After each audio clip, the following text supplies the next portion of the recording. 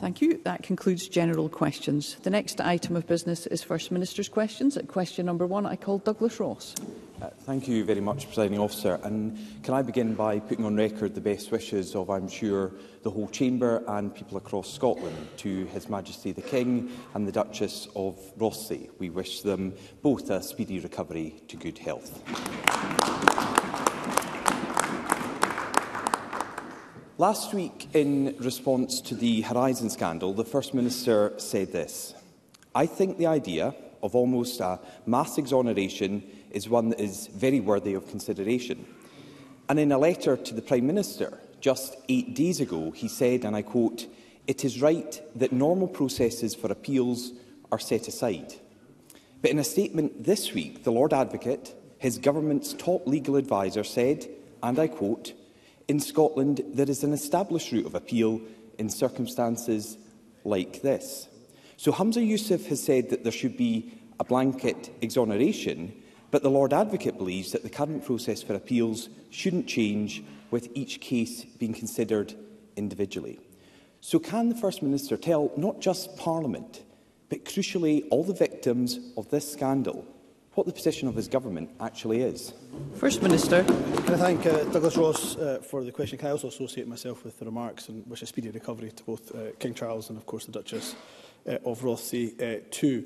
In relation to this issue, let's first and foremost begin by paying tribute once again, not just to Alan Bates, but to those hundreds of sub-postmasters and mistresses right across the United Kingdom that should not have had to wait for an ITV drama in order to see justice or indeed in order to see compensation. But, of course, it is important that the UK Government has acted. Douglas Ross is right. I wrote to the Prime Minister. I should say I've received a response back from the Prime Minister. The response is a positive one, that he is willing to work on a UK-wide basis.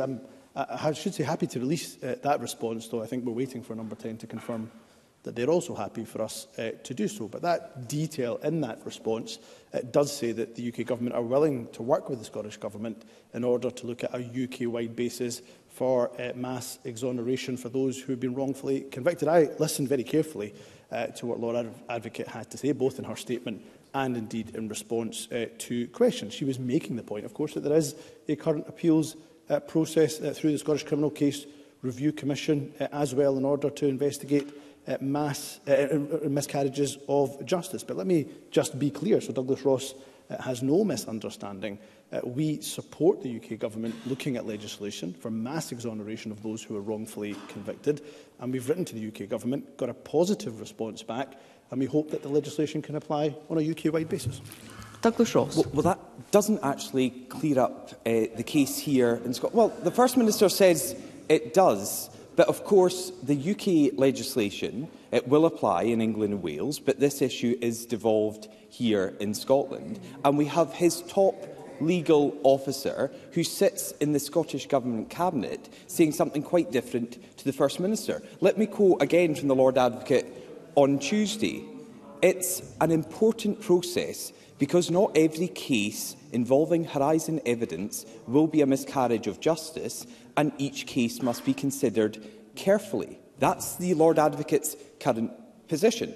So what that is a refusal to change the process and accelerate the system because there may be some guilty people. Surely it's better to accept the tiny possibility that a guilty person will have their conviction overturned than allowing dozens of innocent postmasters to live with the stain of guilt for a minute longer. So can I ask the First Minister, what discussions has he had with the Lord Advocate since her statement on Tuesday, and does he agree that these convictions must be quashed as quickly as possible?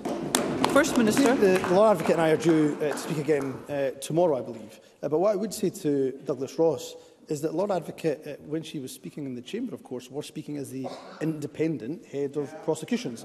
That is an important part of her function, which is distinct, of course, to her position when she provides legal advice as a member of this government. It's still my preference, I should say, that there is the UK-wide basis, UK-wide legislation, as UK legislation is applied on a UK-wide basis through an LCM. I think that would be the preferable route. Now, there are complexities to work through there. I think the choice that Douglas Ross is presenting as a binary choice is not the correct one.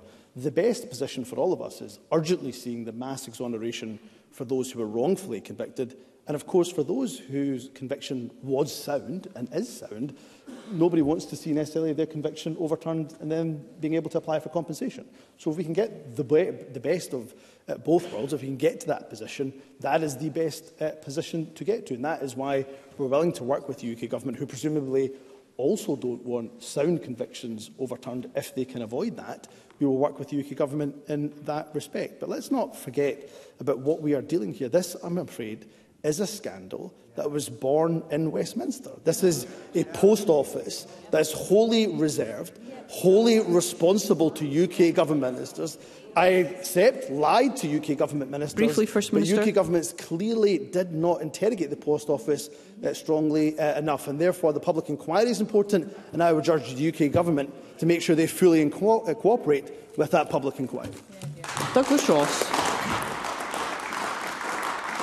The Crown Office is wholly devolved here in Scotland. That's why the situation is very different here. The Post Office could not prosecute these individuals here. It was the Crown Office. One of those who was prosecuted was Judith Smith. She pled guilty in 2009 at Selkirk Sheriff Court to a charge of fraud after thousands of pounds disappeared. Judith's lawyer told us that the Crown Office displayed a worrying lack of scepticism at the Post Office's case, particularly as there was no trace of the money anywhere. Judith was even asked if she'd blown it all on a lavish holiday or if she had a gambling problem. Her conviction was finally quashed just last week, but Judith's lawyer said the Crown Office should have launched a review of all past Post Office prosecutions the minute it became aware of the Horizon problem in 2013. They didn't, and it took a further 2 years for prosecutors to dismiss ongoing cases that relied on Horizon evidence. So can the First Minister explain why prosecutions in Scotland continued for 2 more years after the Crown Office became aware of concerns with Horizon? And does the First Minister agree with the Scottish Conservative calls that the Lord Advocate at the time, Frank Mulholland, should come to this Parliament to answer questions on this scandal? First Minister. First of all, can we be clear? What it took was an ITV drama in order to get the UK Government to make sure that they took action, even though they were being told by hundreds of sub-postmasters and mistresses up and down the country that they had been lied to. So let's not forget that is what spurred the UK Government into action, not the pleas and the desperate pleas of sub-postmasters right up and down the country. And let's go back to the point, of course, that the Lord Advocate made, I think very clearly in this chamber, that the Crown was, in her words, I believe, misled and given false reassurances by the UK Post Office, time and time and time again. And I have to say, hearing the harrowing testimonies, including, of course, the one from Judith that Douglas Ross just articulated, there are many institutions that will be answerable for what they did and the action that they took. And I would fully expect, and I'm certain it will be the case, that the Crown Office would also, of course, fully cooperate with the public inquiry underway. In terms of why the Crown chose to prosecute cases post-2013, again, the Lord Advocate laid that out, laid out the fact that, of course, there was guidance to prosecutors in 2013 involving Horizon cases, and, of course, then they stopped prosecuting cases in 2015 that were sufficiently dependent on Horizon data. In terms of Lord Advocate, of course, the current Lord Advocate is responsible and answerable for the Crown. Of course, she has already answered questions about what took place in 2013, and she has already said if MSPs want a further opportunity to question her, then she will make herself available. Douglas Ross. Of course, my question was about one of her predecessors, and I think it is crucial that this Parliament hears from Frank Mulholland, and it would just be interesting to know if the First Minister supports those Scottish Conservative calls. Because all of this matters here in Holyrood because the Crown Office is a devolved institution. The procedure by which these convictions can be quashed will be set by this Government and this Parliament. But the process set out by the Lord Advocate could see that taking far, far longer in Scotland than it should. Myra Philp worked with her mum Mary at the Post Office in Auchtermuchty in 2001. At 7 a.m. one morning, Post Office auditors burst through the door and demanded the keys to the shop. Mary, a former policewoman, was suspended, but she immediately suspected Horizon was to blame. The Post Office, on the other hand, blamed her teenage grandchildren. Auditors accused them of breaking in during the night, overriding the time lock and taking the money. Now, Mary wasn't prosecuted, but she lost her business. She died in 2018, the year before Alan Bates forced the Post Office to admit Horizon was desperately flawed. Myra told us this: "My mum died not knowing she was right." The Lord Advocate is head of the independent judiciary in Scotland, but she is also the chief legal adviser to the Scottish Government and the Cabinet. So does the First Minister accept that if we follow the position the Lord Advocate laid out to the Scottish Parliament of her preferred process, it will take far too long for postmasters wrongly convicted, and some could die before their names are cleared? First Minister. Can I give clarity once again, not just to Douglas Ross, but to Mary's family, to all the other sub-postmasters, sub-postmistresses right across Scotland. The UK Government last week announced that they were looking to bring forward legislation in the UK Parliament in order for mass exonerations to take place when it comes to wrongful convictions. I have written to the Prime Minister to say we welcome that process. And not only that, as the First Minister, that we'd be willing to work with the UK Government for that legislation to take place and have effect on a UK-wide basis. Now, that could be through an LCM. I should say to Douglas Ross, if an LCM, for whatever reason, the UK Government, if that is not possible, we are already working on contingencies that are in separate Scottish legislation if that is required. I hope not. I think that if there is a possibility for an LCM, that would be the easiest and the quickest route. I, as the First Minister of Scotland, will decide what legislative route, of course, is brought forward to this Parliament in order to exonerate those who are wrongfully convicted. Let's say once again that harrowing testimony that Douglas Ross has given in relation to what Mary had to suffer, and no doubt the consequences are still felt by her family. That happened on the UK Government's watch.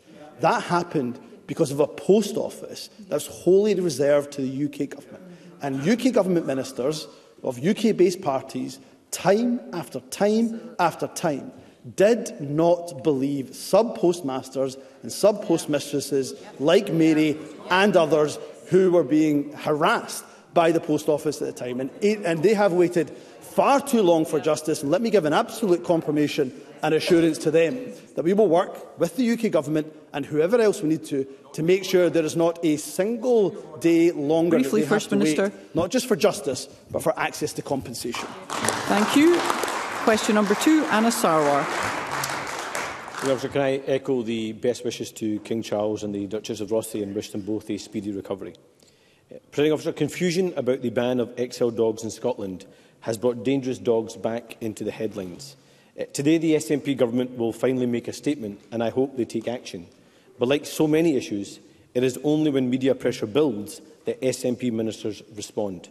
Too often they act on headlines rather than the evidence. In the last Parliament, I sat on the Public Audit and Post-Legislative Scrutiny Committee when it produced a report on the 2010 Control of Dogs Act. The cross-party committee called for a review of the law and the focus to be on irresponsible owners and breeders. The Government accepted the findings of the committee and committed to a review in 2019. So can I ask the First Minister, nearly 5 years on, why are we still waiting?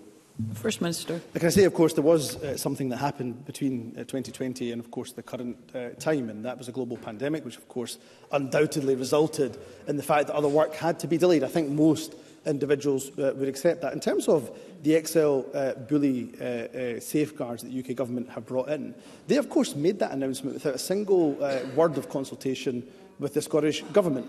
I suspect if at that point I had said to Anna Sarwar that yes, we will take immediate action, he would have demanded what consultation we had had. So it was right that Siobhan Brown took the time to have consultation with, of course, animal welfare stakeholders, with those who are involved in animal rehoming centres. I should say the Scottish Government still absolutely believes that the correct approach is deed, not breed. But we have to also be able to respond to the fact that we've seen media reports of a number of people bringing their XL bully dogs over the border to Scotland. So we have consulted, we have taken time to engage, and we will bring forward safeguards. And it should be said, this is not a ban. Of course, people will still be able to have their XL bully dogs if they, of course, meet the criteria of the regulations that are brought forward. But let me say to Anna Sarwar, when it comes to the stricter regime that we have in terms of the Control of Dogs Act, in terms of the various notices and the stricter regime that we have here in Scotland, I'm pleased that we have a strict regime here in Scotland that isn't available elsewhere in the UK. Anna Sarwar.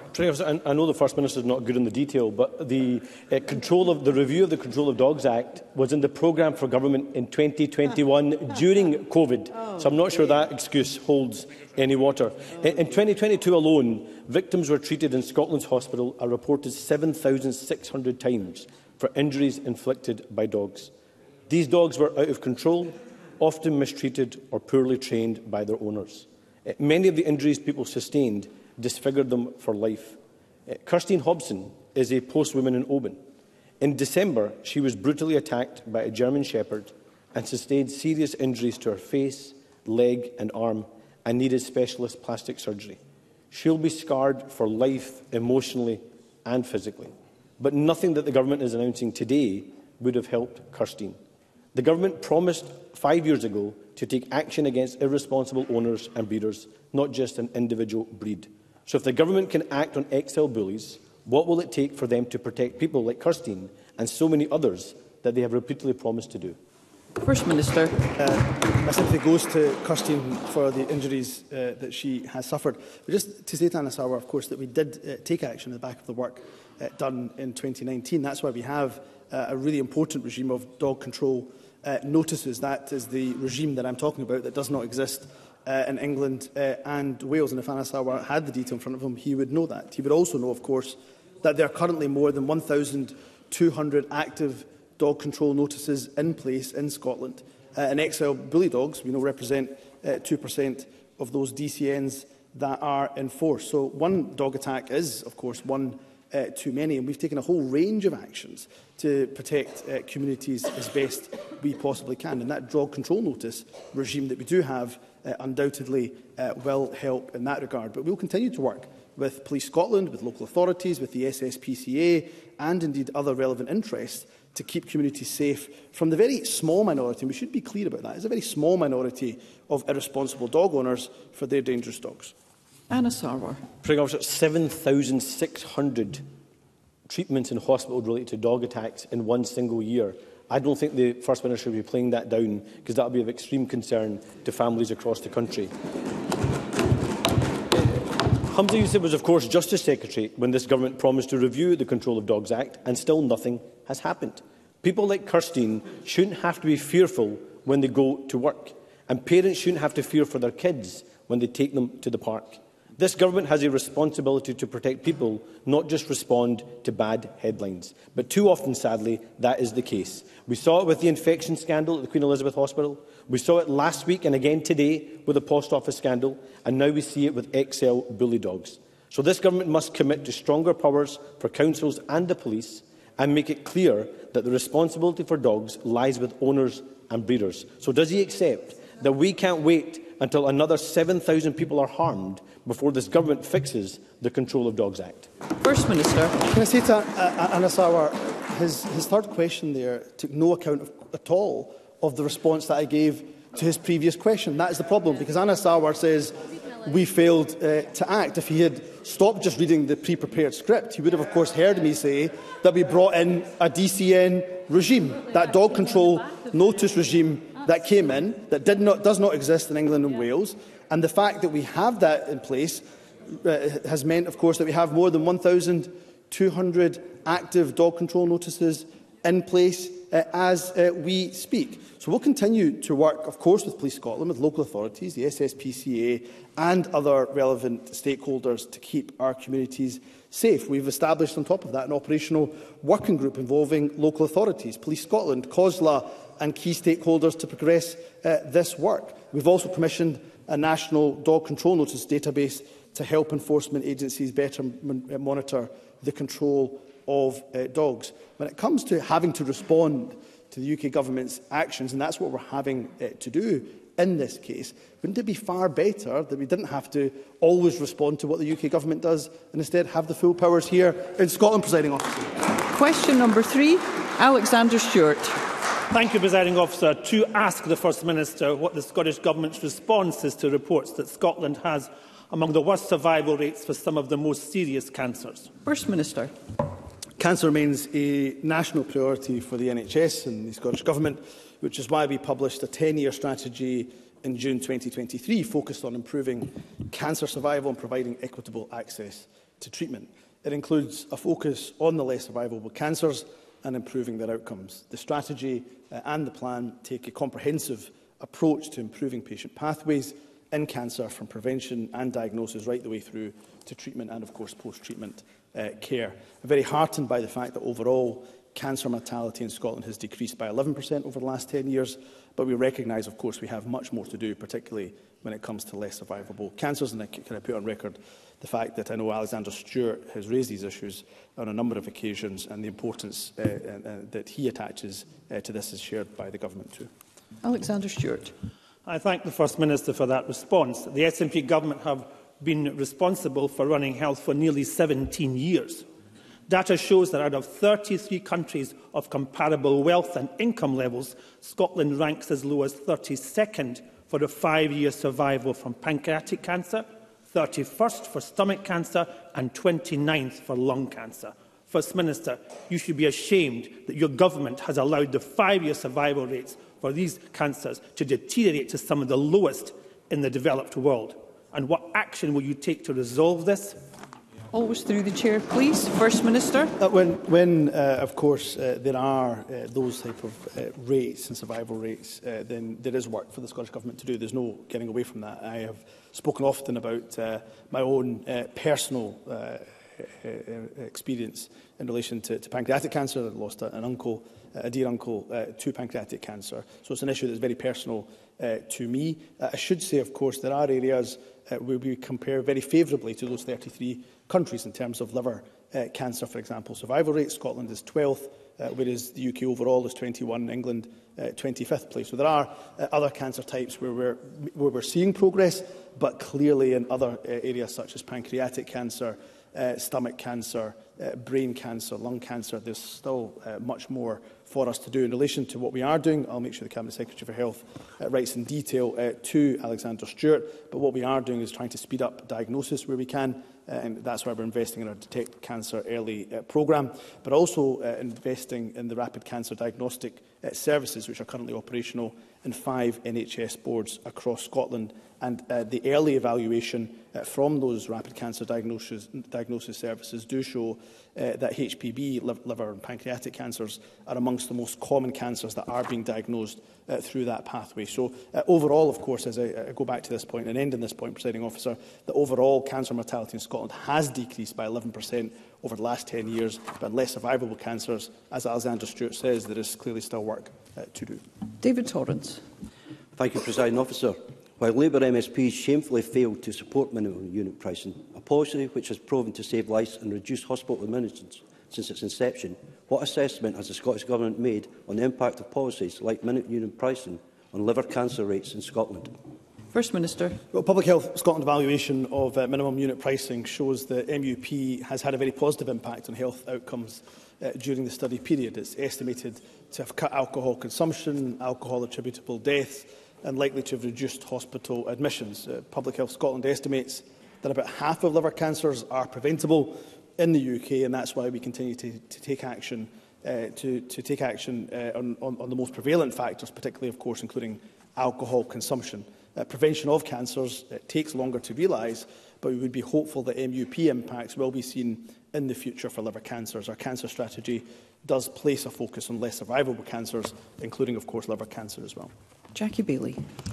I recently met with a courageous group of women from the west of Scotland who shared their experience of being diagnosed with ovarian cancer and being forced to use their family's life savings to fund private treatment in England. According to Target Ovarian Cancer, those in the west of Scotland cannot access life-saving surgery that women in NHS Lothian can access. Consequently, they face poorer outcomes when it comes to survival rates for the disease. It is nothing short of a national scandal that women with ovarian cancer are having to pay for the surgery they need and deserve because of where they live. Can the First Minister tell us why women in the west of Scotland can't get surgery and what urgent action is being taken to end this life-threatening postcode lottery? First Minister. Well, again, I'm happy to ensure that the Cabinet Secretary for Health writes in detail to Jackie Baillie about what actions are being taken. I don't want anybody in the country, regardless of what the condition is, but particularly when it is cancer, to have to wait a day longer than they have to in order to get treatment. We know the earlier that cancer is diagnosed, the earlier that treatment begins, then the better chances in relation to survival. And that's why we've taken action to increase the number of consultant oncologists, for example. There's been almost a 100% increase since the SNP has been in position. We've increased the consultant radiologists by over 66% as well. In terms of private health care, again, when Scotland is compared to the rest of the UK, we see fewer people having to self-fund for any private inpatient day case care. Notwithstanding all of that, of course, the work that we are doing in order, particularly on ovarian cancer, is one that I want to see extended right across Scotland so that there is not a postcode lottery of care. And I'll ensure the Cabinet Secretary for Health writes in detail to Ms Baillie. Question number 4, Emma Harper. To ask the First Minister, in light of reported concerns regarding food labelling being a devolved matter, what the Scottish Government's position is on what impact the UK Government's reported plans to roll out not for EU labelling on food and drink products across the whole of the UK could have on Scotland's food and drink industry. First Minister. The Government shares the well-documented concerns that Food and Drink Federation Scotland, many food and drink businesses have highlighted about these labelling plans. The Rural Affairs Secretary, Mary Goujon, wrote to our UK Government counterpart before Christmas for much-needed clarification on their plans. However, my understanding is she's not had the courtesy of a response yet.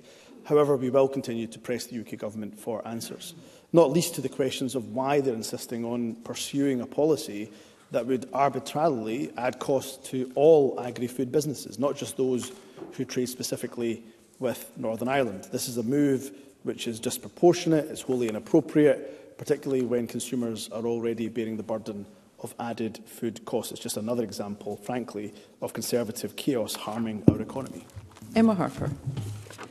Thank the First Minister for that response. I agree with the First Minister about the impact and the harm that this will cause many Scottish food and drink businesses. Would the First Minister also agree that while this might be needed for goods being traded with Northern Ireland, there is no rationale for it for other trade? Has the Westminster Government shared why it intends to impose this regime?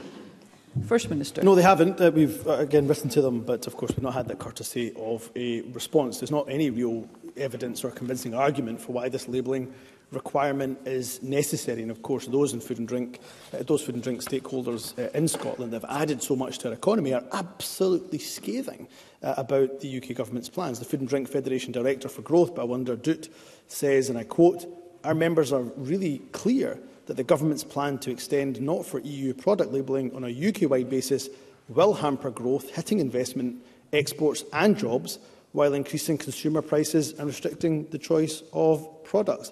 The evidence is clear. The independent analysis is clear that Brexit is damaging our economy, and that's why it is utterly unforgivable that not a single UK-based party is standing up against Brexit, or even proposing that we rejoin the single market, a market 7 times the size of the UK. And the people of Scotland should be given that choice. Do they want to stay in broken Brexit Britain? Briefly, or do they want Minister, to make decisions for ourselves as an independent nation in the European Union? Rachel Hamilton. Thank you, Presiding Officer. The UK Government will launch a consultation on a new food labelling scheme which will ensure that consumers know what they are buying. They're buying high-quality British produce over imported goods that don't meet UK welfare standards. Does the First Minister support this move, and can he explain how he expects Scottish farmers and fishermen to continue to provide high welfare and environmental standard food when his SNP budget is cutting £46 million from the Rural Affairs portfolio? First Minister. Another Brexit burden for businesses in Scotland to have to bear, even though, of course, we didn't vote for Brexit. But the damage, Let's hear the First Minister. Burdens of Brexit are being imposed upon our businesses up and down Scotland. So I don't think businesses are lining up to thank Rachel Hamilton's Conservatives for the imposition of Brexit. Quite the opposite. We have, of course, even the British Retail Consortium saying that given labelling is intended to prevent goods from GB entering the EU through Northern Ireland, it's unclear why such labelling is necessary for all goods sold in Great Britain. This will only add unnecessary costs at a time when the cost of living is already so high. So the SNP is the only party that's standing up against Brexit, the only party that says we should be rejoining the European Union, rejoining, of course, that single market that is 7 times the size of the UK market. When the choice is so clear, Presiding Officer, it's no wonder the Conservatives fear the verdict of the Scottish people. Question number 5, Douglas Lumsden. To ask the First Minister what percentage of the premises contracted for delivery of superfast broadband under the R100 scheme have still to be connected. First Minister. All homes and businesses across Scotland can currently access a superfast broadband service. The R100 contracts are going beyond that by extending access to gigabit-capable broadband that's over 30 times faster than our original commitment. Our programme does remain on track to complete build and ensure all contracted premises are connected by 2028. So far, over 36,100 premises have been connected, and the remainder will be phased between now and 2028. The Scottish Government has prioritised investment in digital connectivity in the 24-25 budget, despite, of course, swinging cuts from the UK Government, recognising, of course, that digital connectivity is a key building block for a green and growing economy. Douglas Lumsden. First Minister, the R100 scheme was meant to connect over 114,000 premises, mainly in our rural areas, by 2021. From a Freedom of Information request, we know that only 29% of these premises have been connected, and the figures in the north are even worse, with only 15% delivered. And the scheme for North Scotland has slipped to 2028, 7 years late. So does the First Minister accept that this abject failure by his government is leaving our rural communities behind, and will the R100 scheme be delayed any further? First Minister. Well, first of all, Presiding Officer, we do have a strong track record of delivering successful digital infrastructure. Our broadband initiatives have delivered almost 1 million connections to date. But for Douglas Lumsden to ask about telecoms, when telecoms is wholly reserved to the UK Government, well, you couldn't mark his neck with a blowtorch, Presiding Officer, because we have a strong track record. We have invested. In fact, when it comes to rural Scotland, we've invested 3 times more in the R100 North contract than we have in the Central or South contract. So any suggestion that North of Scotland has been neglected is simply untrue. But despite the fact that telecoms legislation is wholly reserved to Westminster, the UK Government has invested just £49.4 million of the R100 programme. This stands in stark contrast to the £592 million that the Scottish Government has invested. Presiding Officer, if we left it to the UK Government, we would all be using dial-up modems, Presiding Officer. So thank God and thank goodness for the SNP Briefly, First Minister. And through our efforts, of course, we've delivered over 1 million broadband connections to Scotland Thank today. you. We must move on, and I call Beatrice Wishart.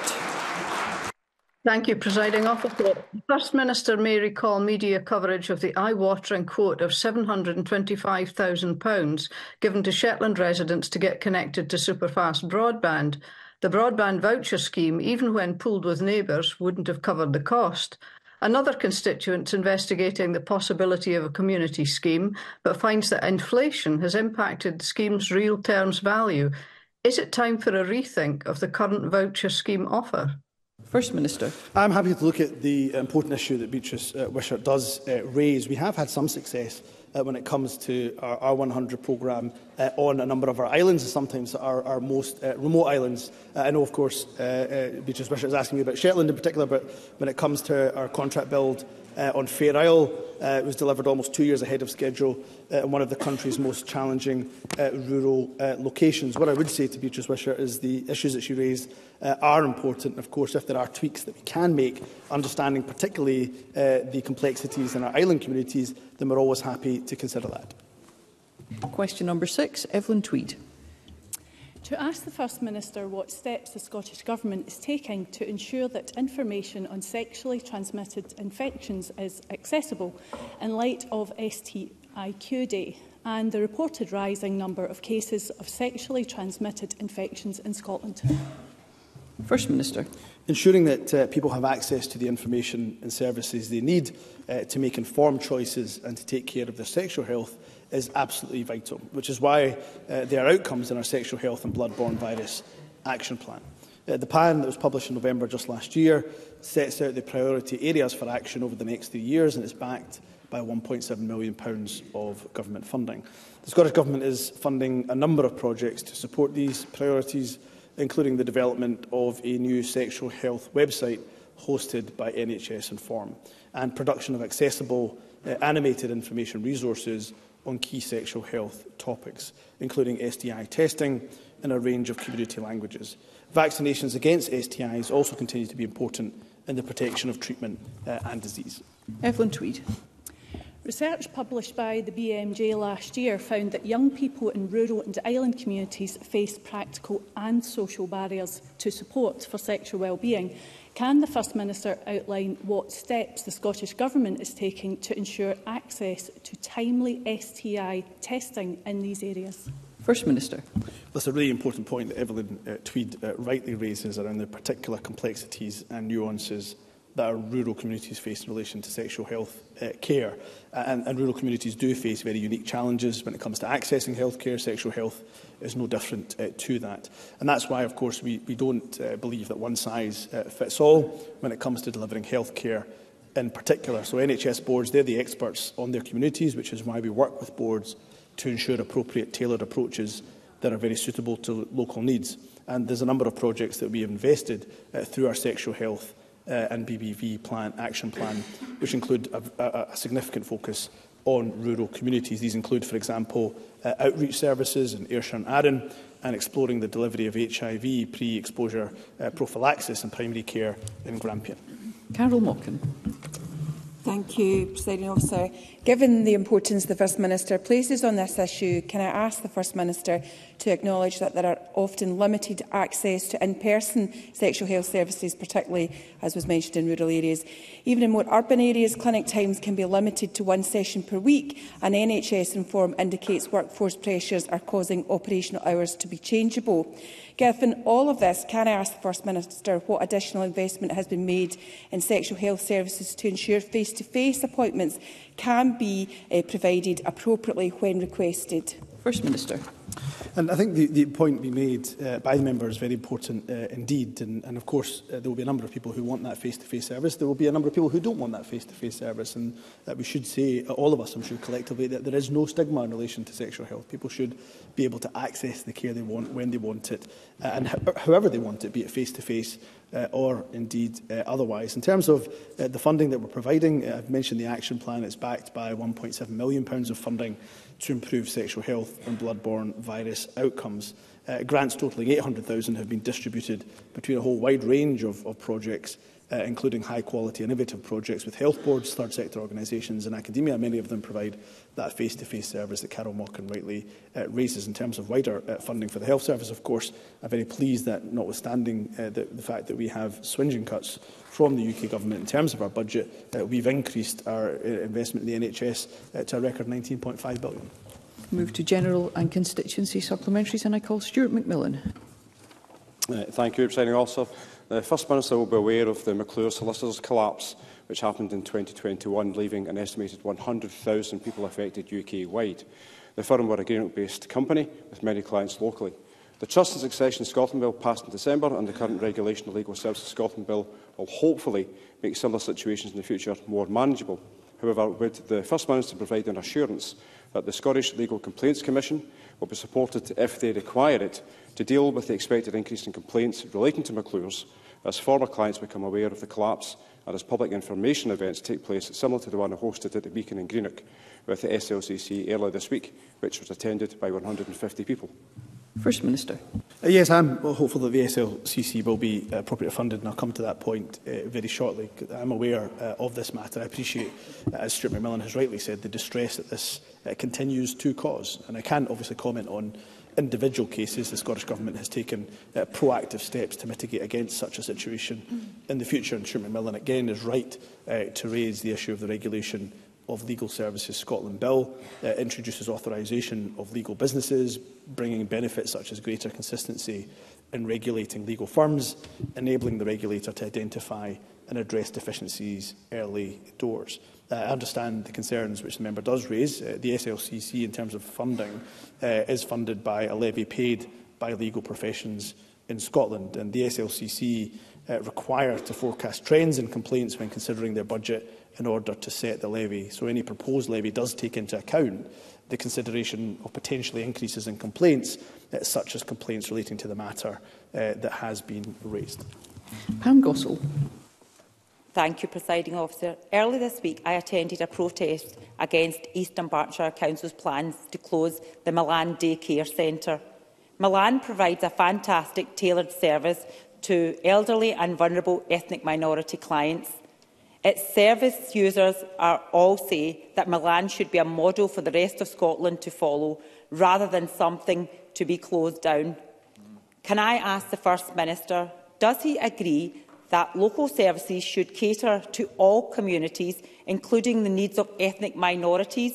And what can the Scottish Government do to save Milan and other centres like that? Minister.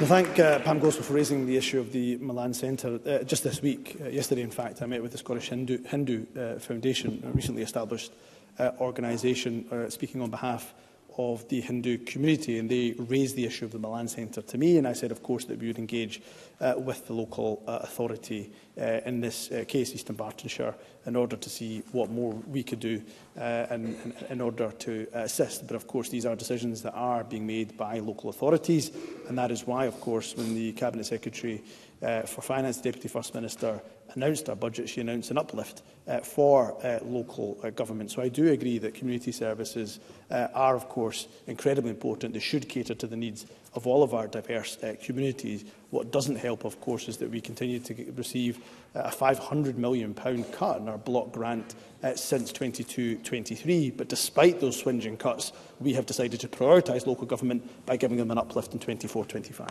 Pauline McNeill. Turning Point 218 in Glasgow will close in February. The Glasgow City Council presented the service with an unworkable budget of £650,000, down from £1.5 million. But the funding was previously ring-fenced by the Scottish Government, who signed off a reduction in this funding in a letter on the 31st of May last year. And this decision has effectively resulted in the closure of the service. Is the First Minister content that there is now no bed facility for women offenders with drug use as the main problem, which has kept hundreds of women out of jail? The Lilia Centre in Maryhill, which is brilliant, cited by the Cabinet Secretary in her response, is not an alternative to custody disposal. Ministers surely cannot wash their hands of this tragic outcome. First Minister. I know the 218 project well. I visited the 218 project in the past when I was on the Justice Committee many years ago, and it's a project that I know is doing some excellent work. This is, of course, a decision made by Glasgow City Council in relation to the services that they're able to fund. I am more than happy, of course, to ask the Justice Secretary to engage with Greater Glasgow, Glasgow City Council on this particular issue, because I know the excellent work that Turning Point 218 has done over the years. We know, of course, by giving that really intensive support to female offenders, we can stop that cycle of reoffending. So it is a project that I know of and that I value very, very highly. Of course, we have maintained our budget in relation to the National Mission on dealing with drugs deaths in particular. But this government, nobody should be in any doubt, believes in community justice disposals, and that's why I'll ask the appropriate Cabinet Secretary to pick this issue up with Glasgow City Council. Kevin Stewart. This morning, it was sad to hear that Marks and Spencers have decided to close their Aberdeen St Nicholas Street store, a blow that has been lessened by the fact that they intend to invest and expand Union Square in Aberdeen. However, the site of St Nicholas Street on Union Street is a very important one, and I've asked the local authority and other stakeholders to come together to form a task force to ensure that we can have a bright future for that site and Union Street as a whole. The First Minister has previously ensured investment in the Our Union Street project to help with regeneration of Aberdeen city centre.